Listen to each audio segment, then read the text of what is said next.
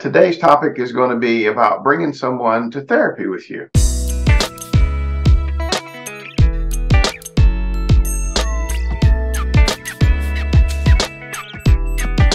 Hey, so how are y'all doing today? Happy Sunday. Get comfortable here. The question arises because of several comments, questions, collaboration by colleagues, the idea of opinions of bringing someone to your therapy session. Some places that you go to, they will tell you that you're more than welcome to bring anybody that you want to your therapy session if you think that they will help or they're important to your recovery. Sometimes when you're doing family therapy, then family members will come with you. Sometimes as an individual, if you're a young person, you might have a parent come with you. Or sometimes if you are the parent, and it's a situation where you want the therapist to help give you feedback and work through a problem, you might bring one of your kids. Possibility. More often than not, if you are here as family therapy, or if your child is here and you're doing therapy with them, occasionally coming in, adding information, helping, or doing a mixture of individual and family therapy, the roles get defined very quickly, and hopefully you understand what it is y'all are trying to accomplish and what you're doing. Sometimes that's not so clear when someone's just bringing someone to the therapy session. So today is a little bit of talk about clarity of roles when that happens. Now understand, every therapist is not the same. Some will go by different rules. Some will allow some things, some won't. Me, I'm a pain. I'm very direct, and I tell you what I do and don't allow. So that being said, if you was to come to me for family therapy, and if you just bring somebody in there, I always warn people, this is not a time to bash each other. This is not a time to bring out gripes and complaints. This is a time to solve problems and work towards a resolution of disagreements or issues or things that you want to work on.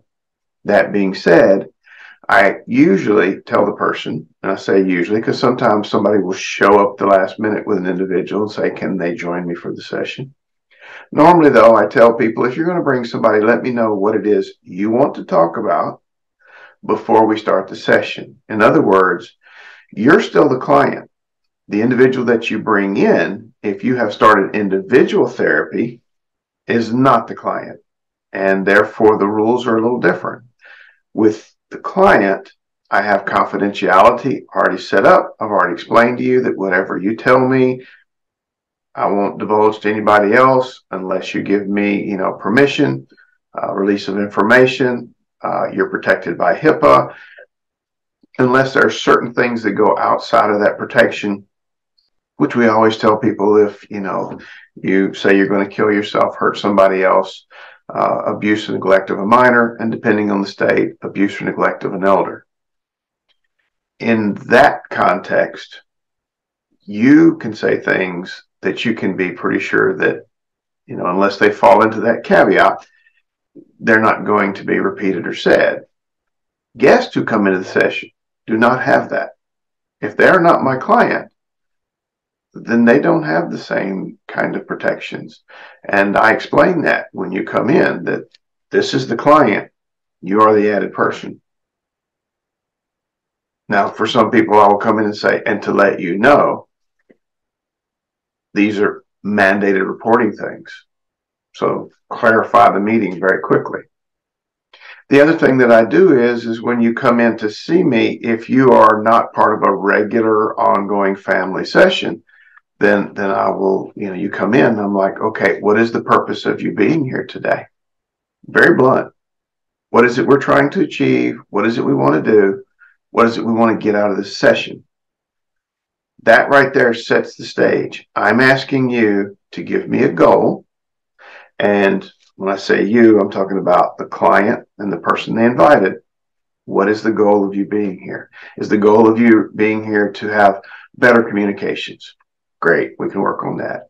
Is the goal of you being here and giving collaborating information to specifically help the client get better by solving a problem? And how is it you have the information, and how does the problem involve you? Again, it's almost always coming back to communications or relationships between the client and that person. Occasionally, there's pertinent information that maybe the client themselves are having a hard time divulging, and they're asking the person to come and tell that. Doable.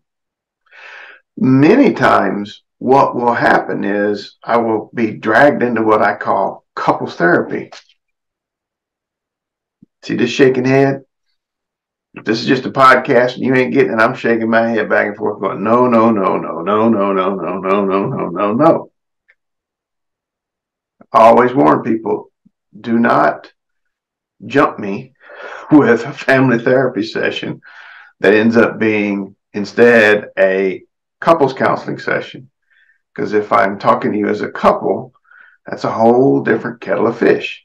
We need to then go back to the drawing board and say, if you're doing couples therapy, then you as a couple go to the therapist and the couple is the client. See how the dynamics have changed. Now, I can help couples sometimes as part of helping a family get along. And in that case, the person comes in and says, well, we're having trouble making a decision.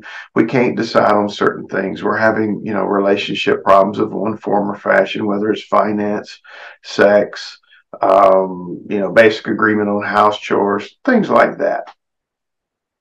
Notice how I keep narrowing it down to something that can be accomplished. I will occasionally have individuals come in with the sole purpose of bashing their partner. Let me tell you about them. They did this. They're the most horrible thing in the world. And that could be the client to their partner or the partner that comes in to the client. And I shut that down quick. No, this is not what this session's about. This session is about solving a problem. It was requested that you be here. Either you requested the client agreed, or the client asked me to let them come in because that's what they wanted. But in either case, this is about solving a problem.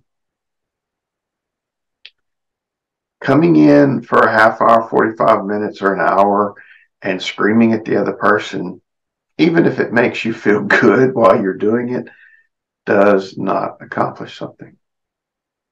So when you decide to bring somebody in, figure out what it is you want. As I tell people when I do family therapy for me is structure oriented. Who's in charge? Who's got what details, jobs, things to do around the house? Whose responsibility is different things within the house, discipline, making decisions, things like that, building a structure. And then the other part of that is goal or solution focused. Solution focused family therapy is there is a problem and we're going to find out what we can do to fix that problem. Now, sometimes, as they will tell you in family therapy, what you think is the problem is not the problem. It's the identified problem. Johnny's not going to school on a regular basis. Alice is not making the grades she should be making. Little Fred's not doing his chores around the house. Sometimes those things are actually the identified problem. The real problem may be the structure of the family. It may be confusion in who is boss and who is taking charge. So in that sense, sometimes if you come in with a goal, I will talk to you about, well, maybe this is the way to accomplish that goal. And then as the family systems shift, things start to happen and we see where we go. Again, though, it's about fixing this problem. It's not about this person never listens, this person never does that, and people will say, well, I just want to be heard. Great.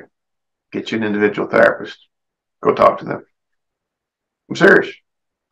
Family therapy is about the family being heard. For me, individuals are important. But when you pull the individual above the whole family and let that person dictate everything in the session and lose control of your session, you don't accomplish what you want to accomplish. That person walks away feeling all beefed up. Got my thing. The other members of the family don't. In fact, things could even get worse or more problematic. So my advice to you is before you come to a therapy session, Think about, and this is even in regular therapy, what do you want? Why are you coming? And what is the person who's coming with you, what are they going to add or take away or do or change that you want to happen in that therapy session, that you're going to change your goals or make things happen because of it?